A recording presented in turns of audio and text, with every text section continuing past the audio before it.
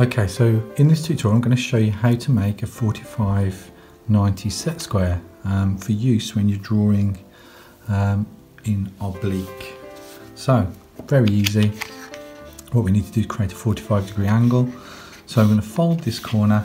So this is an A4 piece of paper. This is an A4 piece of card actually, but you can do this as a piece of A4 paper.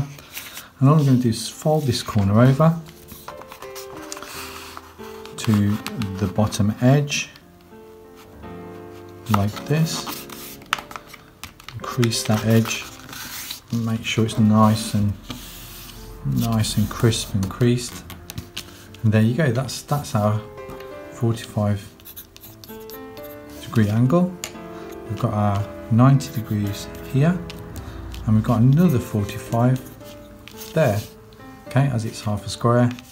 And all I'm going to do now is just draw with the pencil down that line, unfold it, and cut that very carefully with a pair of scissors. I want this edge to be straight as well, just in case I need to draw using this edge. Also, close that, just make sure bits don't stick out. If it doesn't, it's fine. I'm just going to make sure that's really creased, because that's the edge I'm going to use to draw with.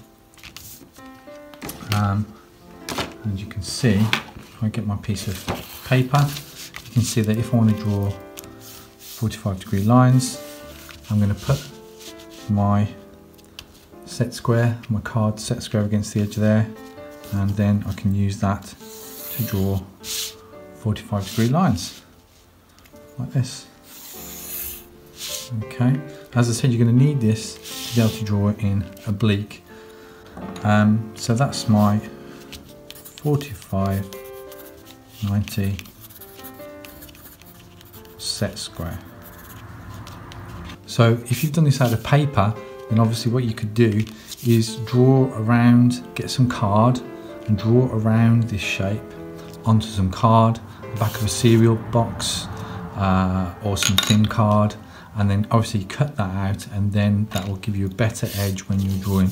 Obviously if this is made of paper, your pencil might just keep going over the edge of the paper, but the paper one, if you're careful, it should do the trick.